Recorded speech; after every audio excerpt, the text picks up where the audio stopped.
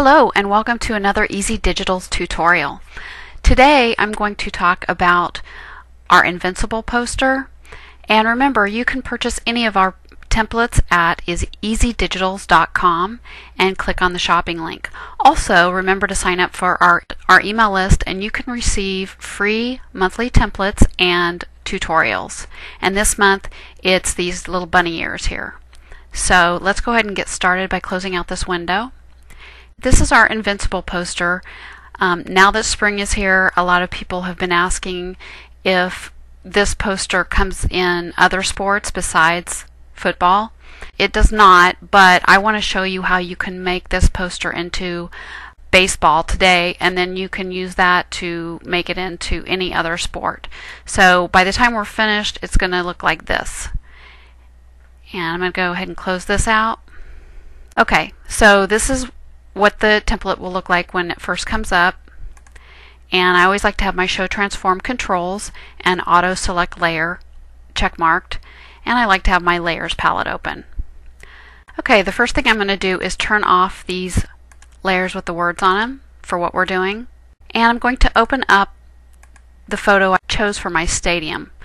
And one quick tip for you is that whenever you're going to use a photo like this to add to a template, always use the thumbnail from the template company like iStock or Dreamstime properly before you actually buy the high resolution photo, because sometimes you think a photo will work and then after you try it you realize it doesn't.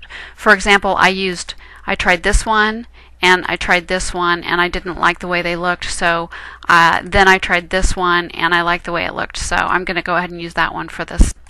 Okay, so this is the photo I'm going to add, and here I'm going to come over to my template and highlight the stadium, and I'm just going to drag my picture in. I'm going to go ahead and lock this so it doesn't move on me, this layer on the bottom. Alright, here's my stadium. Now back to my first stadium. I'm going to go ahead and drag a ruler out from this ruler area just so I can see the top of this layer. Okay, now I'm going to bring this up here and I'm just going to drag it down. I press my shift key while I'm dragging so that it doesn't distort it and press enter. And right now the photo filter and brightness is on. And I'm going to go ahead and leave brightness on. And I'm just going to move this layer and I'm going to highlight these 4 layers. Right click, create clipping mask. And there it is. And then you can adjust it with your arrows, move it right and left until you like it.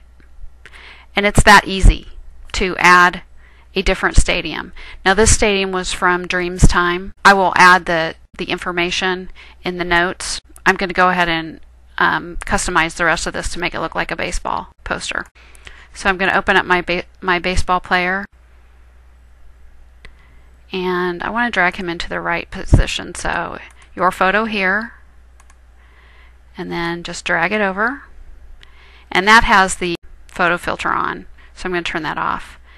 And a little bit of the checkered here showing that the background is showing, so I need to make this bigger, and I'm just going to zoom out, so I'm doing Alt, and I'm just going to make this bigger. Shift, drag the corners, press enter, and then let's look at it. Go ahead and change it to baseball. And you can either make this bigger or you can come over to the character and expand this like this. And then you can just customize the player's name, and that's all there is to it. It's pretty simple. Let me know if you have any questions and enjoy the template.